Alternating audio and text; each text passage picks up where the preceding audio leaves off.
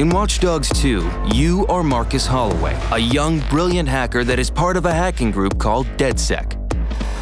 As you explore the Bay Area and help DedSec grow in power, you're put in a seamless, connected world that offers single and multiplayer opportunities without lobbies or loading screens. As long as you're online, there's always a chance to meet other players. Follow your way and keep playing solo, or easily form a co-op team and explore the world together. Cruise around the Bay and discover new areas.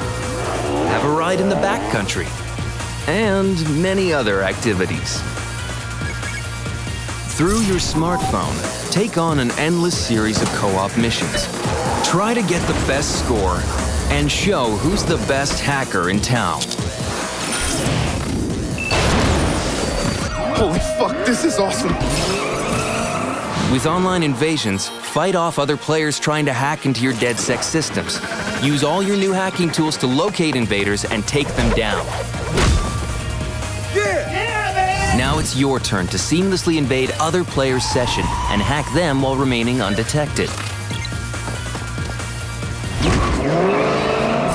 If you create too much chaos, such as killing innocent civilians, you could end up with a bounty hunter contract on your head. This means up to 3 other players can seamlessly invade your game and hunt you down for a reward.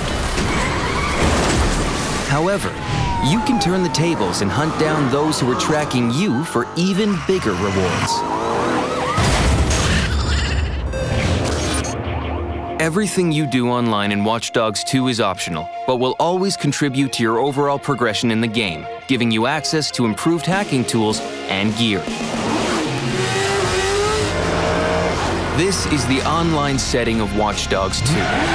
What you do with it is up to you.